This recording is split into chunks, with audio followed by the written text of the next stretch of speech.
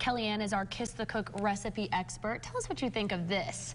Taco Bell is spicing up your Thanksgiving dinner. The company wants you to take some of its tacos, stick them in a blender, and then serve them as a bisque this Thanksgiving. I'm not kidding. The chain released this recipe for the concoction on its blog. So here you go. Step 1, hit up Taco Bell for its rolled chicken taco party pack. Then you want to grab some garlic, some onion, some broth, some heavy whipping cream, and some cilantro. Blend it up really well, and then voila. Oh, what?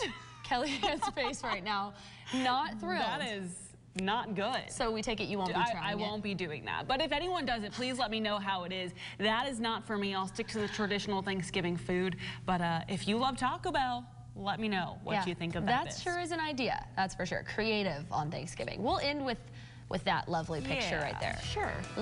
That's all of our time for today. For news and weather anytime, follow KMAC News on Facebook, Twitter, and everythinglubbock.com. 25 words or less is next. KMAC News is back here at 5.